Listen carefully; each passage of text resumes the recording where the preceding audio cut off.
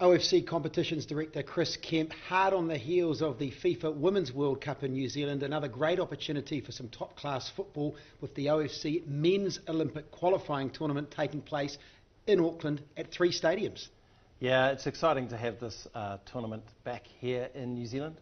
We're looking forward to showcasing the top under-23 talent in our region. Of course, many of those players are representing their national teams, so there'll be a mixture of youth and a mixture of experience hitting the pitches here in Auckland. And a couple of interesting pools too, or groups. We've got Fiji, Papua New Guinea, American Samoa, and the host New Zealand in one pool. That's a pretty tough pool. Yeah, look, anybody that draws in those top 3 teams, it's a tough draw. So we look forward to seeing the matches. We're sure the Fijian community will get out and support Fiji. We hope the same for New Zealand, and if there's any Papua New Guineans and American Samoans here in Auckland as well, we would really look forward to them coming down and giving their team a cheer. Of course, Tonga and Samoa, Vanuatu among the teams in the other group.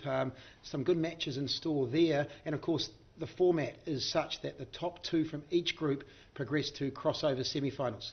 Yeah, that's right. So we've got a Tongan-Samoa battle, and then also Vanuatu-Solomon Islands as well. So yeah, competitive matches between those guys, and it'll be a great tournament. Looking forward to it. August 27 to September 9. Thanks, mate.